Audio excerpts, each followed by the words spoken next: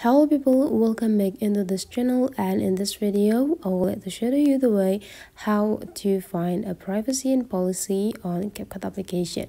So basically, privacy and policy is a digital documents that created by the owner or the inventor of the application to guarantee the user of the application that their data could be safe whenever they use the application. So every application should have those documents actually.